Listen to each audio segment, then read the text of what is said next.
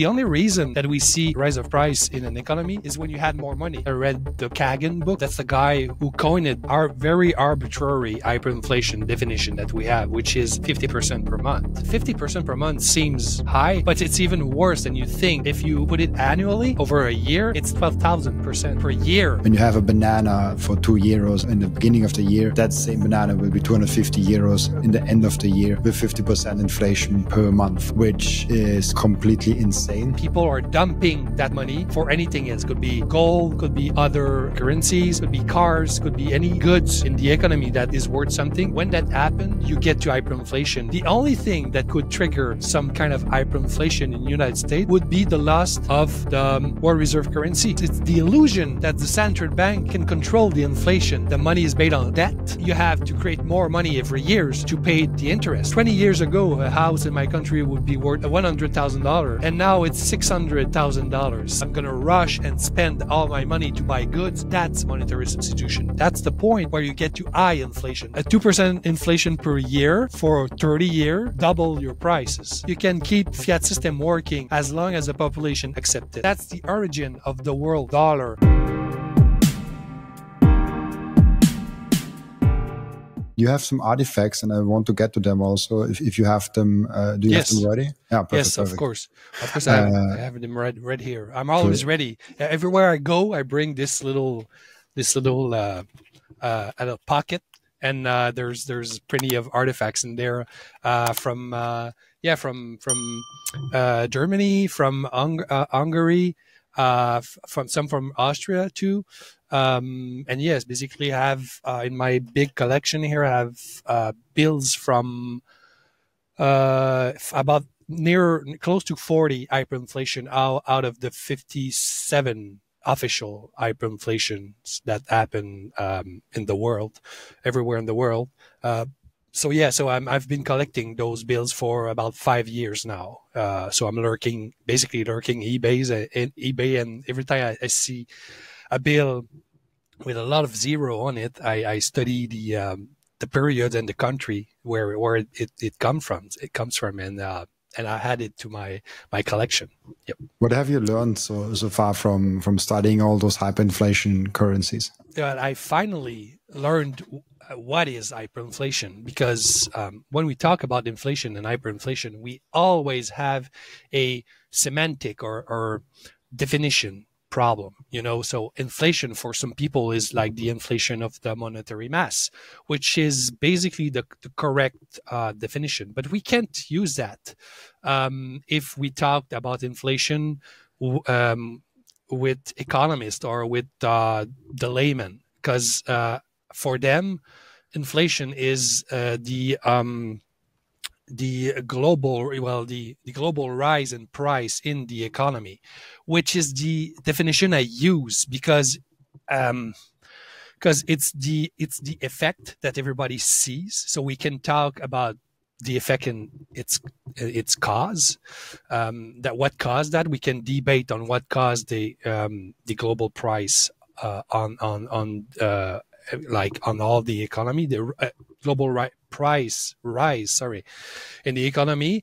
But basically, it's always because of the growth on the monetary mass. Because simply put, if the price, if you have a fixed monetary mass, basically like the gold standard, let's say, it was almost fixed. Well, let's say 1% inflation per year because of the mining of new gold. So let's say it's practically fixed.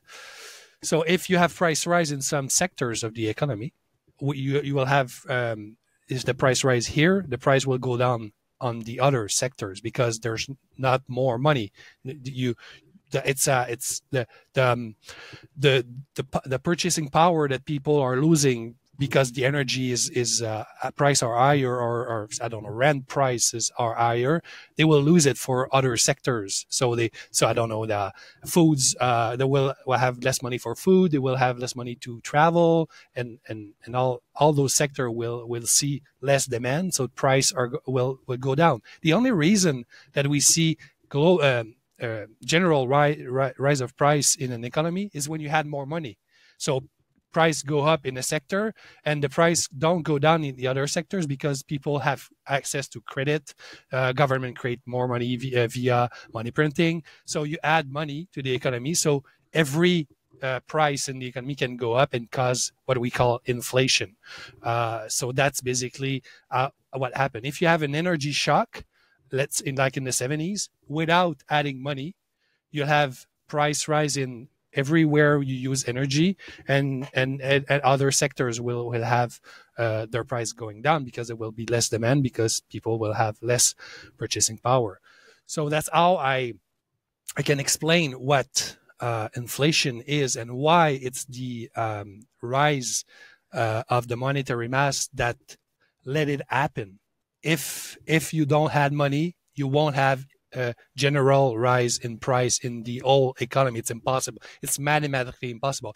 It's not to say that if you fix the monetary mass, you won't have price rises and everybody will keep their purchasing power. No, of course, if there's a energy shock like in the 70s, the quality of living will go down because energy will be more expensive. But people will have choices to do, and the money will go to the place where the price will rise, and it won't go. The purchasing power will go down, and you will see price going down in other sectors. So it's some Bitcoiners say like, oh, if we have Bitcoin, we will have inflation. Yeah, true. We won't have CPI inflation because prices will not go up in general in the whole economy, but we can lose purchasing power if we have an energy shock, or if we have if the crops are destroyed by bugs or by weather or whatever. So it's the purchasing power thing still exist even if you fix the monetary mass. Yeah, so that was my whole explanation. Sorry, I talk a lot, but that's a subject that passionates me, and it's hard to talk about that because if an economist from a university hear me talking, he will say that's all bullshit. But I mean, it's super simple. You get what I mean? Is if you put more money here, you'll have less money for the other sectors. And if you had money, well, prices will continue to go up on every sector because the money is there. If you don't add money, you will have price rise here and pricing going down on the other sector. That's it. That's how I explain what is the difference between inflation, price rise, and loss of purchasing power. That's the whole three concept right there. I think more and more normal economists are waking up to that fact. It's like they have a lot to unlearn. They learned as a student in university that Keynesian economics. They learned then as a professor more. They studied in that. They are so deeply in there that it's really hard to get out there. And I have a lot of empathy for that. But I think they slowly start to get it. Like I really have a lot of hope for that they also know mathematics and simple logic, and they're like, okay, like does not work like that. And I think Bitcoin is the first really big thing that shows us that. Before Bitcoin, there was no exit valve for that. So that's really interesting to see. One question: you started so many hyperinflated currencies. Do you think that every currency that is controlled by a central entity will eventually hyperinflate? Is this an inevitability? Yeah, in fact, no.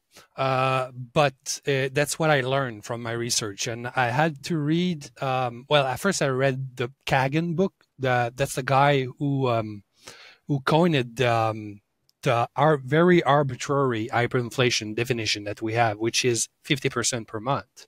And 50% per month seems, I know it seems high, but it's even worse than you think when you look at the 50% per month number. You're like, wow, 50% per month, that's big. But in a year, if you put it annually over a year, it's 12,000% per year because of compound interest. You know how compound interest works. So it's exponential, basically. So 50 by 50 by 50 by 50, it's end up 12 times. It's end up as 12,000% inflation.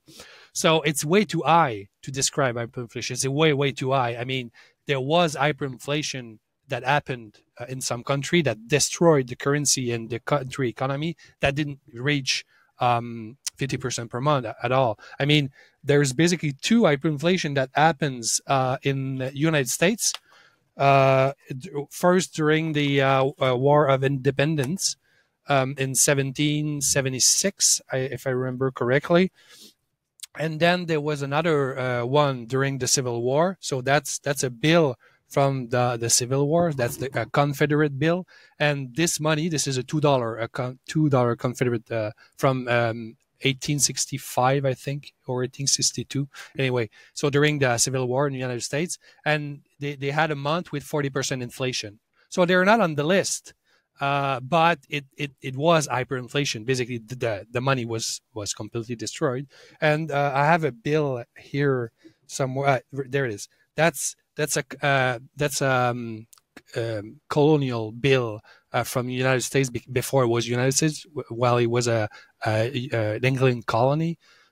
So this is from Connecticut. It's paper money, and some paper money like that in the Continental bill, that's the money that appears right after this one, did hyperinflate to 47% per month during 1 month. So it's not on the list, but for me, it's hyperinflation. So what is hyperinflation? It's basically when you get to money, you get to a point where you get monetary substitution. That's the key. And what is monetary substitution? You'll ask me.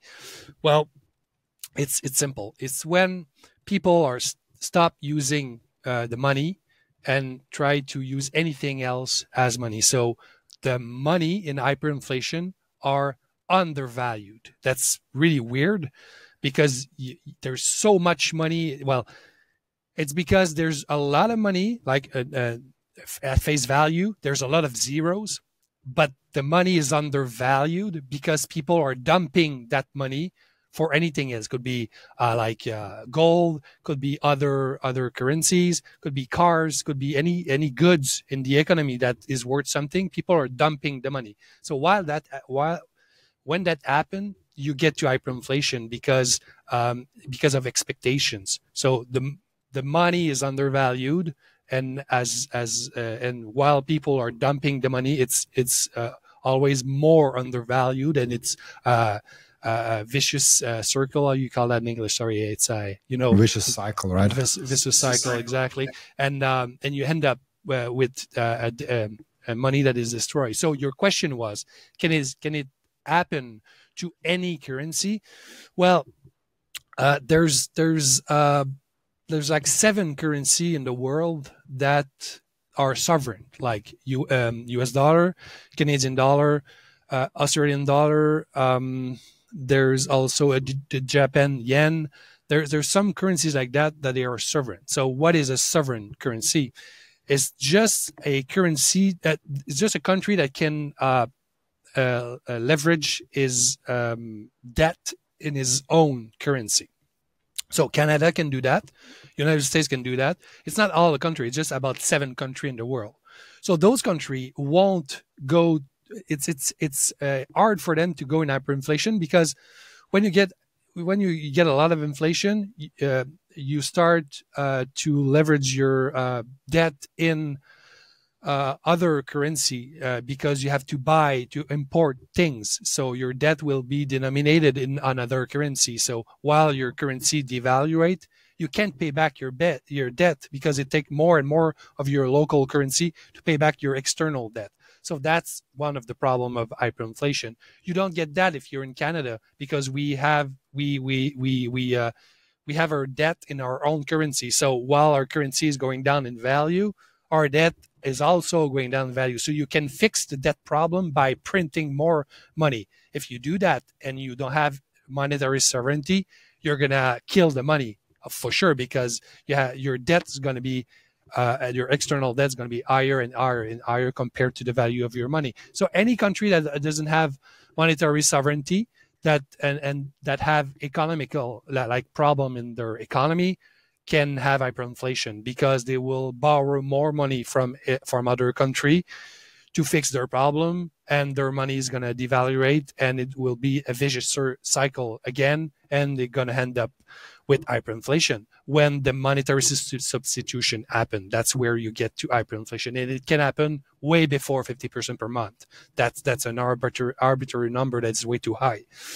And in Canada and the United States, well, basically, when you get into a debt problem, you just print more money, your debt devalue, and you can pay it back with printed money. So that's a fix, but you'll get a lot of inflation in exchange, but you won't reach the monetary substitution. That's where you end up to hyperinflation. The only thing that could trigger some kind of hyperinflation in the United States would be the loss of the world reserve currency. Because all the US dollars that are everywhere in the world, basically making the world economy, because that's the world reserve currency. Well, if we stop using that to make trade deals and buying oil, all those US dollars will come back to the United States, and the size of the economy of the United States is way too small to accommodate all the US dollar that exists today.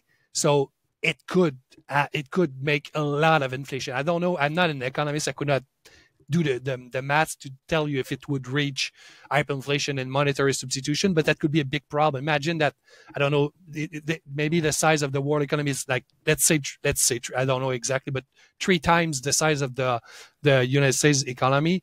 Well, imagine that 3 times, imagine that there's 3 times too much money, US dollars in the United States. You'll end up with a lot of inflation. It will be way too much money in the system. So that's one way that the US dollar could reach something that looks like hyperinflation. But basically, to conclude, any country that have monetary sovereignty, it's hard for them to reach hyperinflation. And second part is that, let's say Canada, we have like natural resources that people want to buy. So there will always be some other country that will buy Canadian dollars to buy our resources, like wood, like beef, like wheat. We have those resources, and the example for that is the Zimbabwe.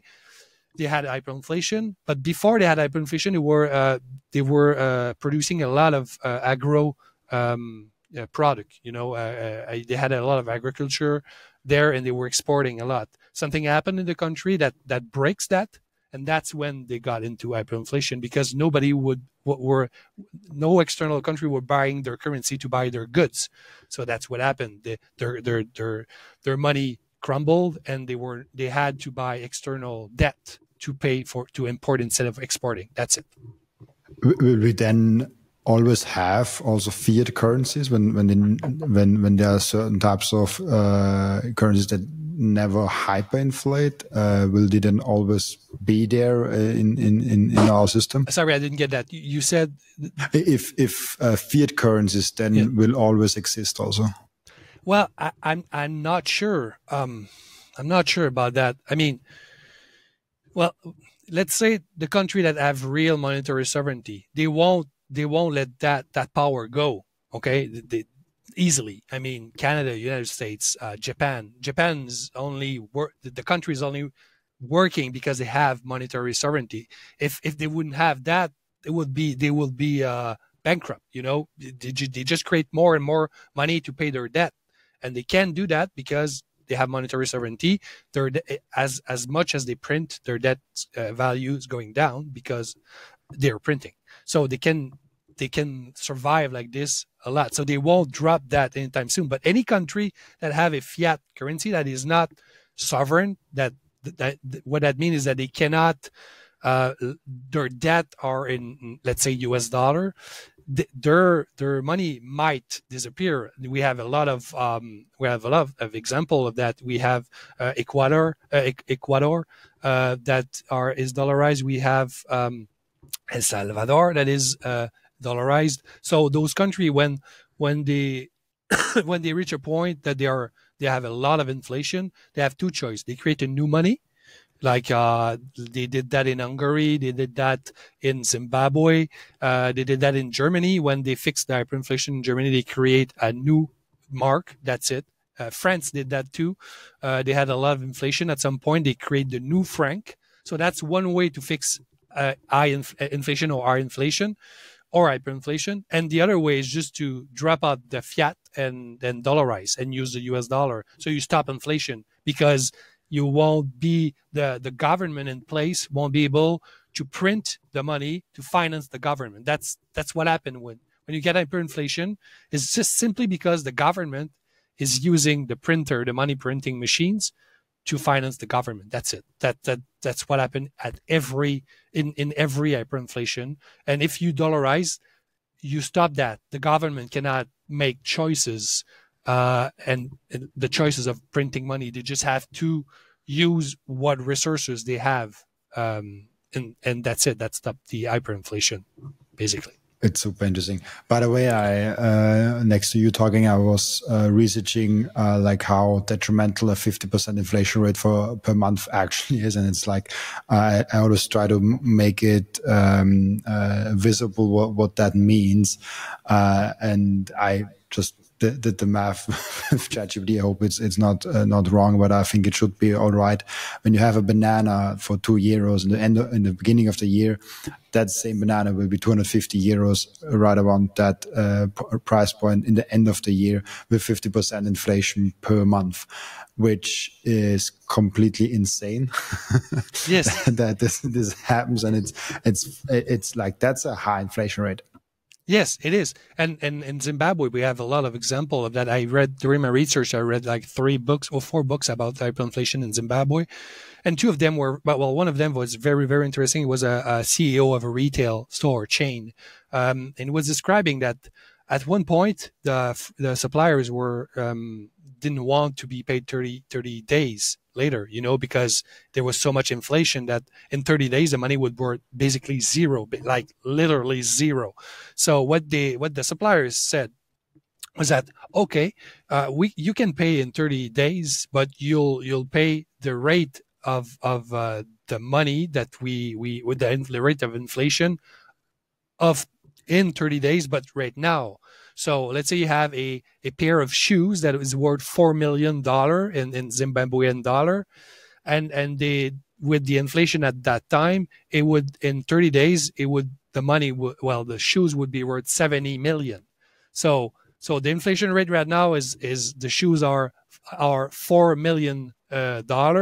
In 30 days is going to be 70. So the supplier will charge 70 million right now. So instead of selling the shoes right now for, let's say, 20 million, the store have to sell the shoes for, let's say, 150 million. So the anticipation of inflation accelerates the rate of inflation. That's why I said the money earlier. I said the problem with hyperinflation or very high inflation is that the money is undervalued. That's an example right there on why the money could be undervalued, is that you apply the inflation of the next 30 days to the price right now because of your supplier won't accept to be paid 30 days later. And you say, well, they just have to pay right now. They will say, well, that's not how business works. The CEO there didn't have the liquidity to pay upfront for the shoes. He had to wait to sell the shoes and then pay back the supplier. So this logic there in hyperinflation can't work. So you have to include the inflation upfront in the price. So it causes a vicious circle right there again. It's super interesting. Even in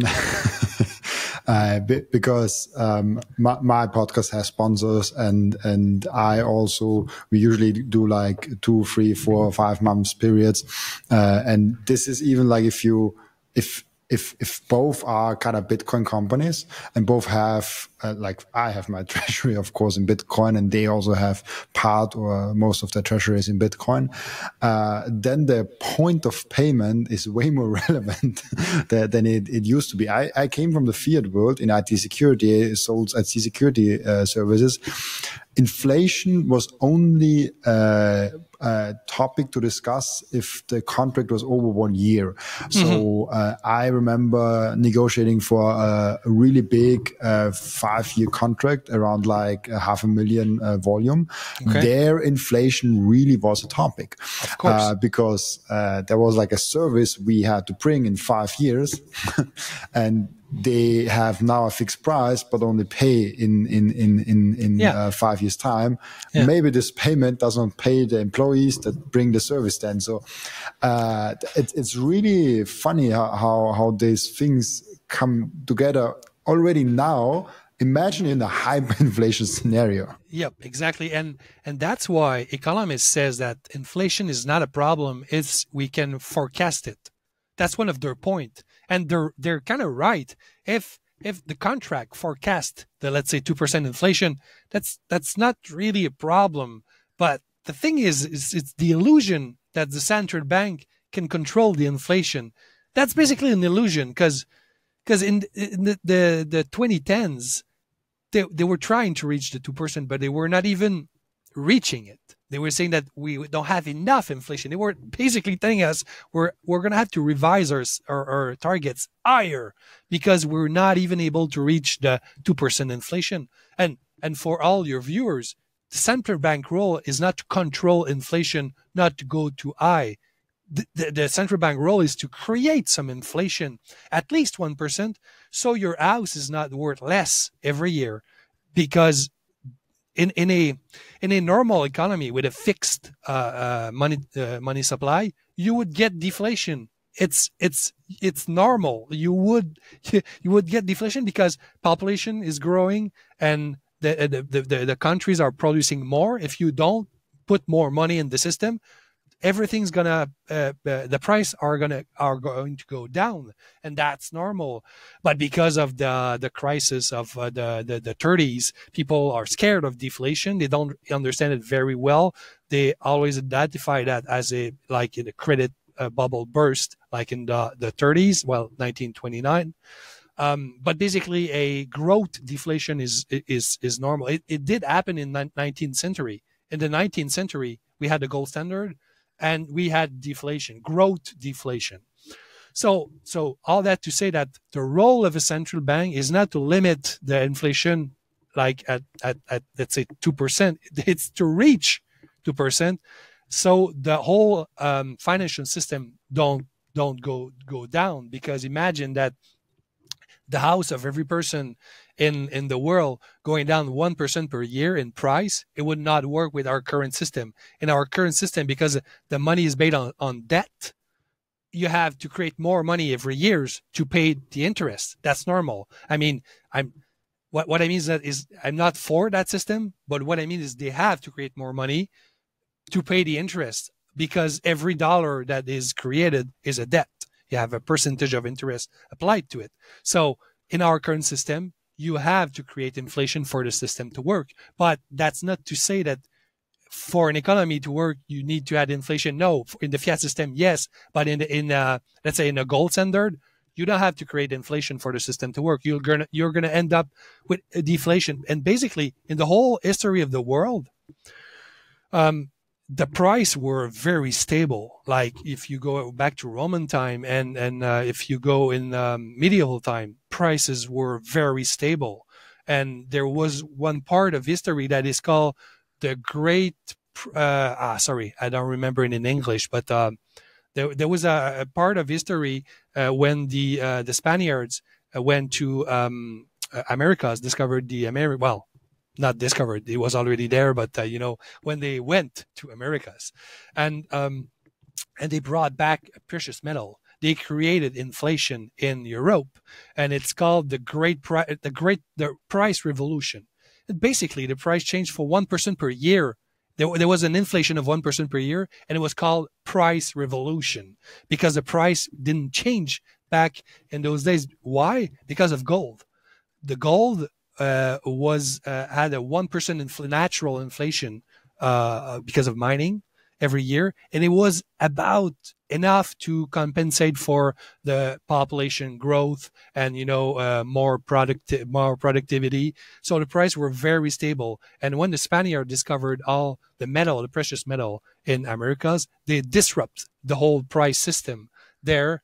And it caused a period that was called the price revolution. So basically, if you don't have a central bank creating more money, and you have a monetary system that is kind of fixed, well, there's no reason you have price increase. You should have price deflation. Basically, that's the normal thing. And then people will say, well, what will we do with the salaries? Of course, at some point salaries will need to go down, but your purchasing power would go up. So I don't know, if I get 10% more purchasing power over, let's say, 5 years, it's okay if I get a pay cut of 5%. You know, you have more purchasing power. The nominal number doesn't matter at all. I mean, houses 20 years ago, a house in my country would be worth $100,000 Canadian dollar, and now it's $600,000. So it's the same house. So the nominal price doesn't matter. It's the thing you can buy that matters. So what it means is not that the house is better. It's just that the money's got devaluated. So the nominal number doesn't matter. It's just what you can buy, the things, the goods you can buy with your purchasing power. That's what matters. So if your money is worth 10% more, imagine all the money you have saved is worth 10% more, and you get a 5% pay cut. That's fine.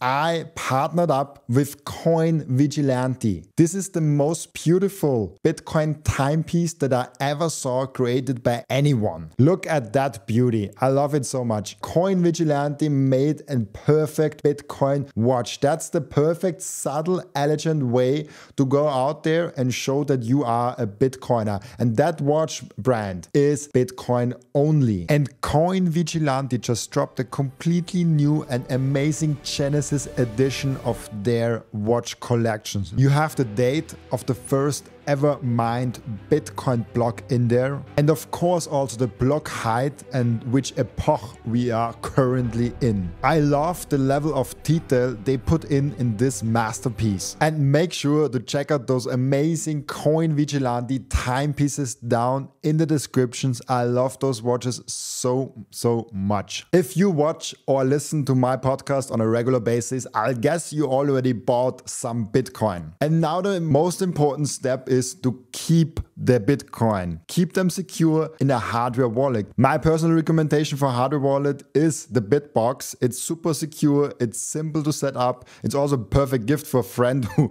has still their Bitcoin on an exchange. And you can get a 5% discount with the code Robin at the checkout. Visit bitbox.swiss/Robin to get your BitBox. And the next step is to really level up your sovereignty as an individual. You have to have the most secure self-custody setup. You have to secure your own devices. You have to protect your privacy. You have to set up an inheritance plan. And depending on where you live, you even want to have a plan B, a citizenship where you can move in case something goes really wrong. And through all those steps, the Bitcoin way is guiding you through step by step. And if you visit thebitcoinway.com/partners/Robin, you even get a 30-minute free call to find out how you can level up your sovereignty. Absolutely. And I just looked it up because it's all over Twitter also. It's a new all-time high for Bitcoin in Canada right now. So it's reached the first time ever the over 100,000 per coin, right? Crazy, in Canada. right? Yeah, we reached the magic number of 1,000K per Bitcoin. So yeah, you still need 6 Bitcoin to buy a house in Canada. So maybe I don't know, maybe in 5 years it's going to be I don't know, 2 Bitcoin, 3 Bitcoin, 1 Bitcoin. I don't know. So that's how we can measure. Well, Bitcoin is kind of deflationary. There's still inflation because we mine more Bitcoin every 10 minutes, right? But at some point it's going to be fixed. So it's normal that things will be priced. Things priced in Bitcoin will go. The price in Bitcoin will go down because we have more productivity, more people, and Bitcoin is limited. So exactly like the gold standard was in the 19th century, there's no reason that the price of things should go down when they're measured in Bitcoin. Yeah. I love measuring things in Bitcoin. It makes the world seem to be, oh yeah, everything is getting cheaper. It's a really positive outlook. But it's also funny with the salary. I actually talked about that on another podcast with someone who asked me, what is the most unexpected thing that will happen on a Bitcoin standard? And I was like, people are not ready to have a salary cut in nominal terms. They will have they will have more purchasing power. It's a funny thing. People probably like it more to have less purchasing power but more nominal than the other way around, which absolutely makes no sense at all. It makes no sense. But that's a human brain for you. Like that will be an interesting time because I will measure that. It's my first year of podcasting. I get paid in Bitcoin, but I also get paid in fiat because YouTube and Twitter is not paying me in Bitcoin. And I will convert everything in Bitcoin and say like, okay, that's how many Bitcoin I earned in the first year of podcasting. I think it will be really hard for me to grow my income in Bitcoin terms over the next 5 to 10 years and have the same income in 2034 than in 2024. That will be that. If I achieve that, I achieved a lot, I think. Yes, of course. Yeah, of course you're going to, for your project, you're of course going to get a pay cut in Bitcoin, of course, because I don't know the price of Bitcoin in 5 years, but if it continue to go up like it's doing right now, well, I mean, you would be really rich if you get paid the same amount of Bitcoin that you're paid right now in 5 years. In 5 years, of course. It motivates me. I want to have the same income in 10 years as I have this year. Perfect. Let's try that. Yeah, because your channel can grow basically. So it is possible that you get the same amount of Bitcoin in 5 years or 10 years, but you'll have to grow your channel, right? That's the thing. That's perfect. I hope you get it. Probably one advantage that I have is that my channel is about Bitcoin and that my channel gets more interest when Bitcoin is also getting more interest in the general population. So maybe I have an effect there, but let's see. That's a virtuous cycle there. That's perfect. I like that. That's virtuous. It's a loop. Yeah, really cool. But back to the topic of hyperinflation. Yes. When you measure, when you see all those studies of like currencies that are hyperinflated, and we talked a little bit about it before, but is there a metric, an event, or like the tipping point between normal inflation and oh shit, we have hyperinflation. Yes. The tipping point between most people say, yeah, it's annoying that the prices go up a little bit, and like, oh shit, like I cannot afford anything right now, and I will rush as soon as possible and get everything that I can buy. You're describing it. That's exactly it. The point where you go from normal, let's say, normal inflation that can be quite high, let's say 10% inflation is not high inflation. Okay. It's just like, moderate. It's called technically it's called moderate inflation, and moderate inflation doesn't mean it's low inflation. It just means that the economy and the people can tolerate it. Okay. Annually. When I say 10%, it's annually. Yeah. It's annually. So moderate inflation is basically just psychological thing that you just mean that the economy and the people would tolerate it and not reach the point that they're going to be monetary substitution. So what you described there is say, oh, I'm going to rush and spend all my money to buy goods. That's monetary substitution. That's the point where you get to high inflation. So hyperinflation and high inflation is exactly the same thing. It's just hyperinflation is 50% per month because of the Kagan guy that coined that. And basically why it's 50%, it's so simple. He studied 7 hyperinflation, and the 3 lower hyperinflation that he studied out of the 7 was 50%, about 50% per month. So he said, in his conclusion said, well, when it reached that, you can come back from hyperinflation. You cannot fix when you reach 50% per month, hyperinflation cannot be fixed by normal means. You have to change the currency or dollarize. Okay, so that was his conclusion. So that's why he coined it the 50% per month. But if he had studied the hyperinflation that happened in the United States in the 19th and the 18th century, he could have put it at 40%. You know, just that he didn't study those period. Back in 19, he did that in 1956. And there's another guy that studied that more. He studied about 30 period of moderate, high, and hyperinflation periods. It's called Bernald's. And that's where I learned most of what I know about hyperinflation, because before that, it was a mix of like the Kagan books, some books I've read about hyperinflation that happened in some countries. It was a great empirical, you know, knowledge that what happened there. But I could not, if you ask me a question, what's the tipping point of hyperinflation? I could not really explain it to you. But when I read Bernald's book, it was super clear.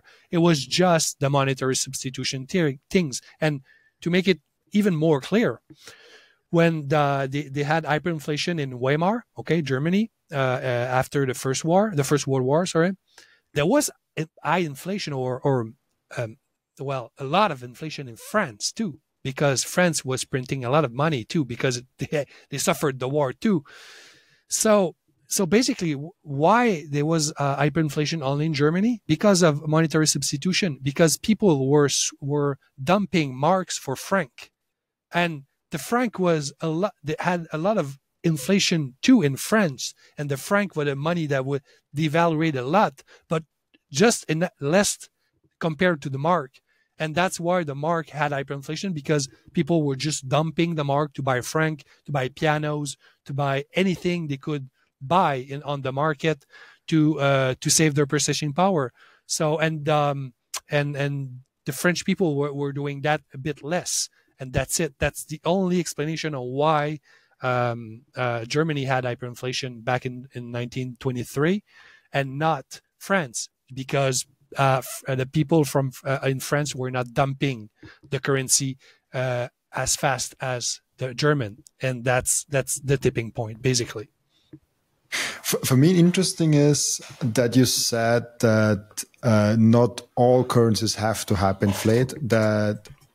That's really interesting for me, because I always thought actually that once you have inflation, you have to pay the interest in that, and there will come emergencies, and that's why they keep inflating, and with every time they inflating a little bit, next time they have to inflate way more. That's why I like this exponential M2 growth, like this crazy charts where I'm like, okay, what is that? I want to invest in that. Yes, but there's no problem with that. Let's say, look at all the Latin American countries. Their bills have a lot of zeros. I mean, if you go to Mexico, 50,000 pesos bills won't buy you anything. I don't have the exchange rate in mind, but they added zeros in the 70s and the 80s because they had a debt crisis at that time, and the government was able to borrow a lot because of low interest rate. Or no, in the 70s and the 80s there was high interest. There's something that in those days those countries were getting more. They were getting more serious or something, and some countries around the world wanted to lend them money, something like that. That's what I read. So they accumulate some debts, and that they were not able to pay it, and that's a debt crisis that happened there because of that. And they printed money to get out of the debt spiral. So they fixed the problem by devaluating their money. And if you add some zeros and you don't reach the monetary substitution switch, and you just devalue your money, and the people tolerate it, well, then you can stabilize the inflation after at 2%, and you're going to be fine. All the Latin American countries had this same problem, and actually the Mexican pesos did perform well in the last few years compared to the US dollar, and I guess it's because they just didn't print as much as the US dollar, the Americans did. So it just means that if you don't print too much money, even if you printed a lot of money before, you can be fine. That's just basically, if you don't finance your country with money printing, you can have fiat money for the eternity. It will work But you just have to keep in mind that a 2% inflation per year for 30 years double your prices. So your price will double every 20, 30 years. And that's it. At some point, you're going to add a zero to the bills, and that's it. That's what happened to the franc and the new franc in France. They had bills like 500 francs, and whoop, they switch, they redenominate. They call the new franc. They remove some zeros. And then 1 franc back in the 60s was worth like kind of a lot of money. Like, I don't know, maybe, I don't know, let's say $10 today. It's 10 franc today, or maybe 20 franc today. But it was 1 franc. It had a purchasing power. And let's say at the end of the franc era, because now it's euro, but well, the franc had a very lower purchasing power than in the 60s, but it was still some francs, and you would just need 10 francs to pay for what you were paying 1 franc at the time. That's it. You just add zero very slowly.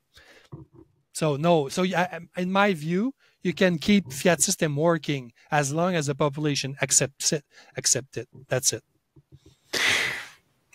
For me, it sounds like it's a lot about trust. Like as long as the population has trust in the currency, they can actually print even a lot. As long as the people think it has some value. Yeah. You may be right, but not a lot. There's a point that it shows in the economy, because if you flood the economy with money, some economic principle will make the price go up because people will overbid each other. So it will. But you're right that you can still print some level of money that I don't know the exact tipping point. Oh well, actually, we print in Western countries. We print basically 6 to 7% more money per year, and we measure 2% inflation. But we still had 6 to 7% more money to the system every year, and people are okay with it because they didn't feel it that much in the last few years. Now we're feeling it more.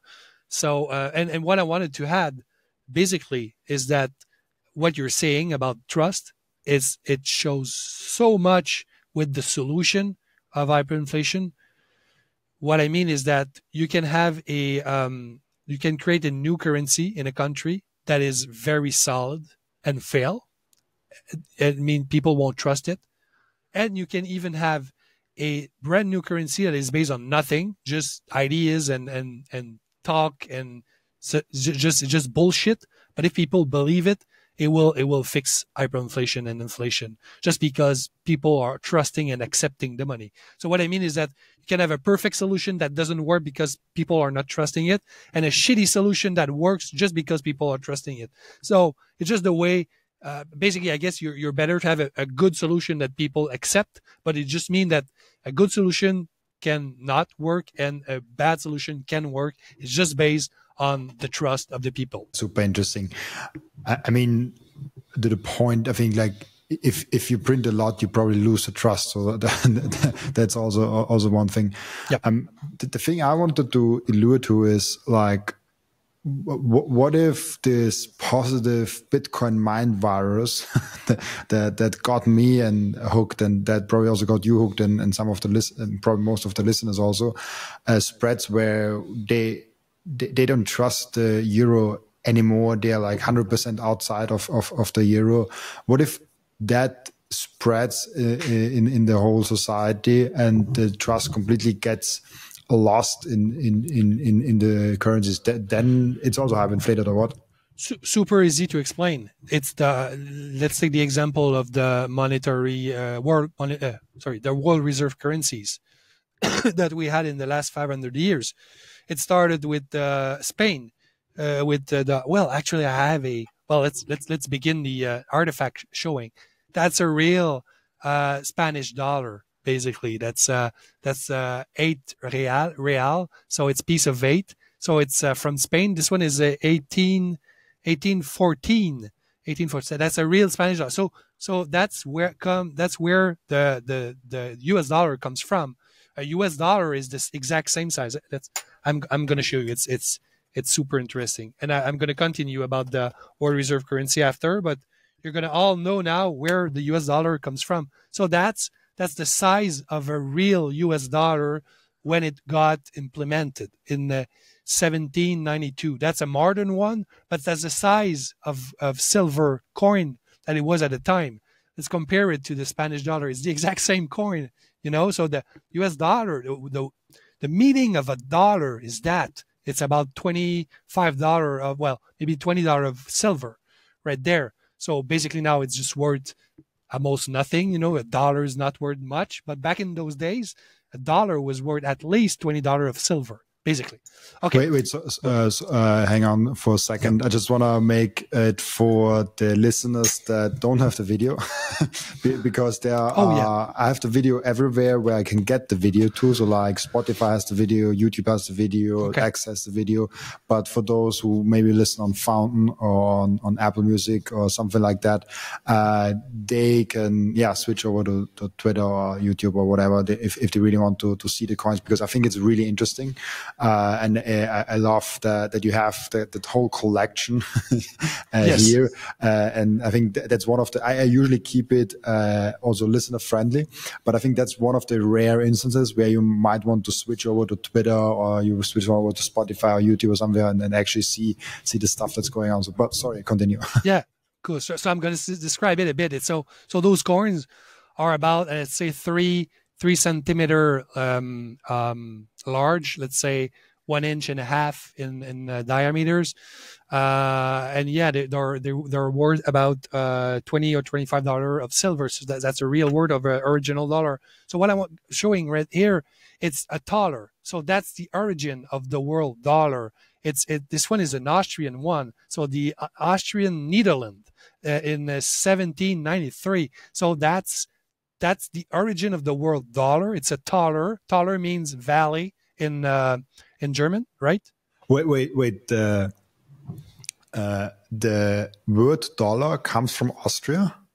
Well, not Austria. Some region of Germany, I think, where there was a mountain full of silver, and there's a guy called Joachim. I think it was called Joachim, who was minting those coin, and that's one of the well, he coined the word thaler in the size, and then a lot of countries used the thaler denomination. So Austria had their own thaler right there. So this one from Thaler, interesting. Like there's this German word Thaler, also Thaler, and I never. Wow.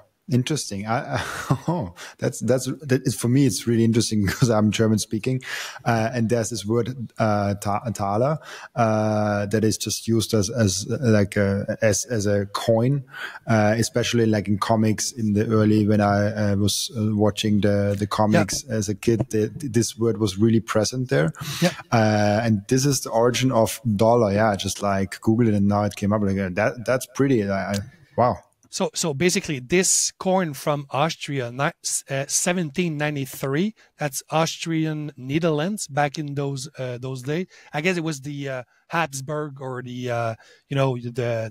Austrian. It was not the Austrian Empire anyway. So I guess it was some Habsburg people that coined this particular thaler. But there was a lot of thaler in a lot of countries in Europe, and you have the Spanish dollar that about the same size right across, so about let's say 3 or 4 centimeter of diameter, and at the end you have the US dollar right there, the original size of a US dollar in silver. So that's what I wanted to show you. So back to the world reserve currencies. So we had the Spanish dollar in when the Spain was a superpower. They went to Americas. They had a lot of power in Europe, and then the first central banks was founded in Netherlands and Amsterdam. So all the world commerce migrated to Amsterdam. So it became the world reserve currency. It's a golden. I have it right here.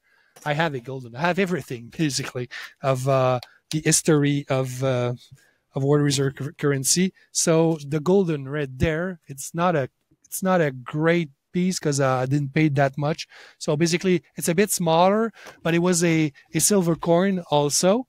But the cool thing here is that it was not the silver coin that was a reserve currency. It was the scriptural money in the books of the Bank of Amsterdam. So it was some accounting money, on ledgers. So that's when the switch were made between the world reserve currency from Spain to the Netherlands, and then England, and then United States after the First World War. So basically what I mean here is you're saying, so when people don't trust the euro, they might choose something else. Well, it did happen. It did happen like at least 4 or 5 times in the 500 years. And you know what? What's really interesting here is that the Spaniards were not devaluating their Spanish dollar. They were devaluating the money of the people, who was a Maravedi. That's a Maravedi there. Here, right there, it's a smaller coin, a copper coin, and you can't see that on the camera, but there's a number stamp on it. So basically, the government will recalling the coin and stamping new denomination on it. So they will call all the coin of people and stamp a 2 on it, and then a 4, and then an 8. So they were doubling the monetary mass like that. So at one point, I guess that they were doing that because they want to transfer the inflation to the population and not devaluate their world reserve currency coin that was used by the world commerce.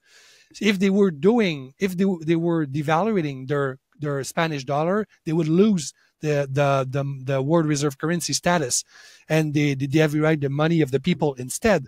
So what is important to understand here is that all those monetary world reserve currency were not touched by devaluation until the people choose another currency. Or maybe if they began to devaluate it, people were choosing another currency because they had the choice. And the United States is basically the first superpower to devaluate the world reserve currency. Why? Because they can. Because they impose their power. They have an hegemony in French, and I'm not sure what's in English, but I mean, they are the world superpower. They can impose their currency for world commerce with oil. Let's say the petrodollar is a good example. They impose their currency for the trading of oil. So people don't have a choice to use their money to make contract for oil or other like big international deals. So basically, that's why they can devaluate it, and people don't have the choice anymore for their money. Before Bitcoin happened, basically, because now that individual can have choice to opt out and choose Bitcoin. But what I'm saying here is, before the United States, the US dollar was the world reserve currency, people could choose by themselves their own currency they want to use. And that's why we had different world reserve currency in the last 500 years. It's really well described on Ray Dalio's book, Changing World Order, something like that. But Ray Dalio's book is really, really interesting on that subject of changing world reserve currencies.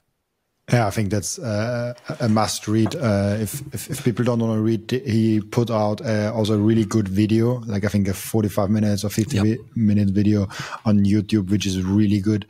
And I think after you saw that video on YouTube, you probably want to buy the book and see what's going on. It's one of those books that's not a Bitcoin book, but I think still really valuable to read and dive into. That's super interesting. I also saw a little bit more about the Thaler thing. It's now in Czech place. It was the Joachim's Thaler, and it's now a place in Czech Republic. It's actually not that far away from Prague. Okay, it's not in Germany. Sorry, it was a mountain in Czech Republic. It was in Germany, but now it's no longer in Germany. Okay, that's why. So that is super interesting. So like the origin is German. But I was maybe I'm a little bit too fascinated by that, because I was like, dollar, it's a US dollar, it comes from America, like that's an American thing. No, even the word dollar is from Spain. I mean, the Spanish dollar was there before the US dollar. And it was actually the Spanish dollar was real. Basically, it was 8 real, I guess in English. But I don't know specifically why we call it Spanish dollar. Sometime it changed. It's called the dollar, and the Americans use that same word, because basically the Spanish dollar was the money of the U.S. the American continent before they could mint their own money in 1792. So in 1792 they passed the law that created the U.S. dollar. They were able to mint their own coins, but before that they were basically using the Spanish dollars. Now, the next logical step for us to discuss is when America and the big nations will adopt Bitcoin as a world reserve. Bitcoin. How does it? The politicians in the US call it strategic reserve asset. I think it's the word they call it.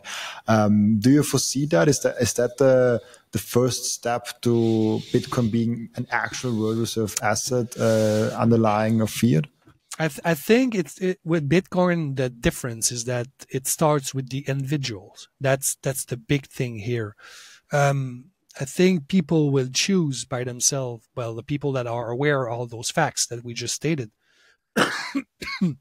sorry, they will choose Bitcoin. They have an exit now that didn't really exist in the fiat era. Basically, you were tied to your bank account and in your local money. You could buy foreign money, maybe can forex. You can trade some forex, but even if you use the safer one, let's say the US dollar, well, you would get devalued by 6 to 7% per year anyway. So that's why people invest, and that's why people invest in houses and real estate market. That's just to protect themselves. Well, why houses are so expensive in Canada?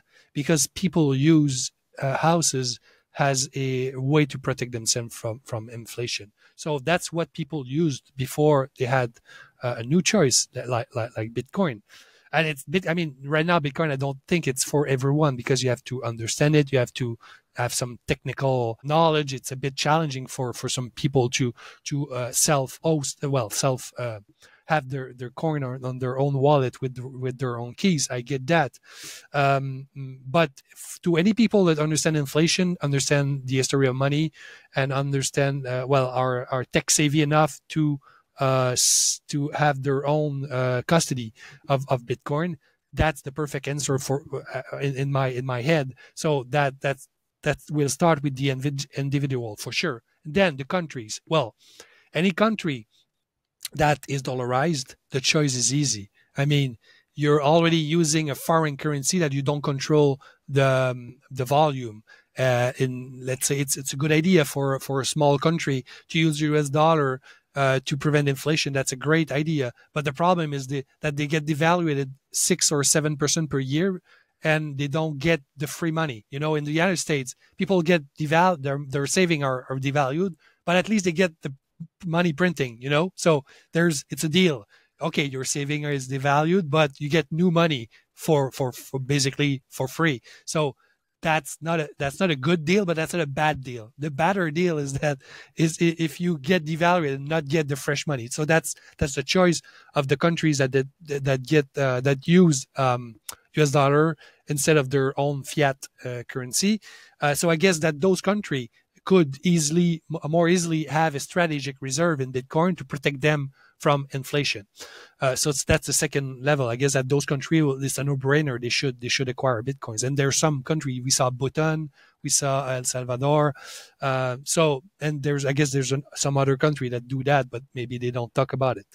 And also they can mine.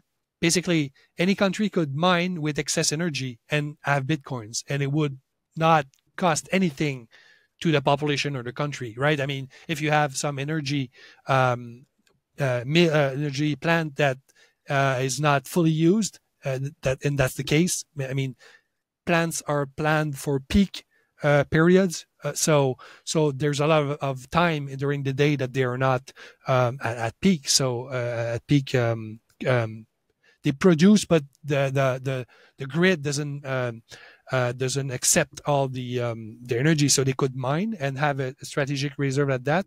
And the last point here is the country with monetary with a monetary sovereignty. I guess they will be the last countries to adopt Bitcoin. Why? Because those countries have a lot of social programs, because they are nanny states basically, and one of the reasons they are nanny states is because they can print money in their own. They can leverage debt in their own currency. So basically, they have some free money, so they can say yes to any demand from the population and say, "Oh yeah, we're going to be in 90 states and pay for everything," and they print money basically to pay all that. So they won't let that privilege go easily because, well, I have a perfect example for you: Venezuela. That's exactly what happened in Venezuela. So the idea of what happened in Venezuela is super simple. So there was some oil companies that was keeping all the profit for them because they were private companies, and I'm not sure. It's Chavez, I guess. So now there's Maduro, and before it was Chavez. So Chavez saw that and say that's not fair. They're keeping all the profit for themselves, for the for the owners. That's bad. We're going to nationalize that and keep the profit for us and finance our social program. Okay, good. They did that, and it worked. They had a lot of improvement in education. They had great. Well, I'm not an expert at that, but I know that it was working. They had social program, all that. It was working, and then the price of oil went down, and basically the nationalized companies were not doing a great job as producing more oil because they weren't investing enough in repairing their plants and all that. So there was some problem of production. So less production and price of oil going down. They were not making enough money. Well, they were not making as much money as they were. So the programs, all the social programs were still there. They needed that much money to run, but their revenue were going down, and you cannot adjust that. If it's a private company, they can just lay off people, and you make your cost go down, and you can be saved, but not social program. You cannot just erase them. They exist, and people that work for the states, they work there for the whole life. You cannot cut their job. So basically what they end up to do is printing money to finance the social program they created with the money from the oil, and that's it. After when they were not able to produce enough oil and profit to finance it, they just financed it with money printing, and they ended up with hyperinflation. So that's it. That's what happened it's as simple as that, what happened in Venezuela. It's super fascinating to listen to this. We already over the 1 hour mark. It's fascinating how quick we went there. So how many questions I still have, but we will definitely do a second round on that. I think for that episode, it's great that we have like a beginning understanding of like what inflation is, how it looked, some artifacts with that, some historical things. I really learned a lot the day that I have to process and get into. Now, one question that every one of my guests gets with a different topic. What can we learn from you now besides Bitcoin and all those hyperinflation things? What else could we learn from you? Well, I study a lot of the history of money. I've read about maybe 30, 40 books. Well, I think I've read close to 100 books in the last 4 or 5 years. When I discovered Bitcoin, it made me like reading frenzy or something. I just wanted to know more about economics, history of money, inflation, hyperinflation. So I have a lot of notes. I have 60,000 words of notes, like 150 pages of note that I've took from every book I've read about money, economy, and I've made them in order. And maybe someday we'll write a book about the history of money to compare basically the origin, the two different theories about the origin of money. And that's what I want to bring to the debate here. because there's two sides. Here you have the people of the MMT, modern monetary theory, that say that money has always been credit. So money is it's a government thing. It's like it has to be owned by the government, and it should be a monopoly. And the government should be able to create any money that it needs to assess the needs of the population. That's their point. And the reason behind that is to say that money has always been credit. And the other side is the people who think that money is a like gold. It's a marchandise in French. Commodity. The commodity money theory that will say that anything that is not gold is credit. They're kind of right, but I don't agree, because I think credit is money too, because we use credit as money. It's just a semantic thing. For me, credit can be money. Not all money is credit, but credit can be money. So you have those two things there, and I tried to make one unified theory of that. And Lynn Alden, in his book Broken Money, did that better than me, I guess, because I worked on that about a year or two before she published her book. And our conclusions are similar. She says that basically money is just a ledger, and that's how you can unify those two theories. But my unification process used the monetary premium. So my theory is that gold is not good money because there's an intrinsic value or something. It's just because people trust that they're going to be able to exchange it later at a comparable price. Same with paper money. It's just that people trust that they will be able to exchange it later at a comparable price. And the difference between the value of the paper and the value of the value in the industry of gold, let's say like 10% of its value, let's say it's $3,000 per ounce. Maybe $300 per ounce is real use in industry. Well, the difference is just monetary premium. It's just that people think that gold is worth $3,000 per ounce because it's money. And it's the same thing for paper money. People think a $100 bill is worth $100 because they know they can exchange it later for $100 worth of goods. That's it. That both are exactly the same for me. It's just that gold have little intrinsic value or utility value from the industry, and that's it.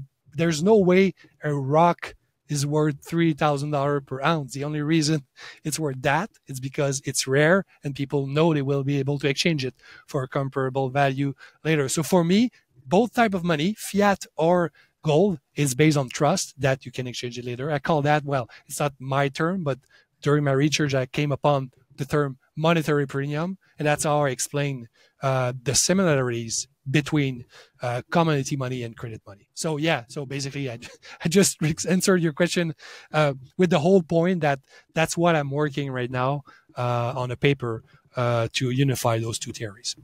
I think, and that would be also great. Maybe, I don't know when this paper or book will be finished, like in half a year, 2 years or whatever. I think that would be also then a great point to have a second round with you and go deep into some topics, because I think it's really interesting.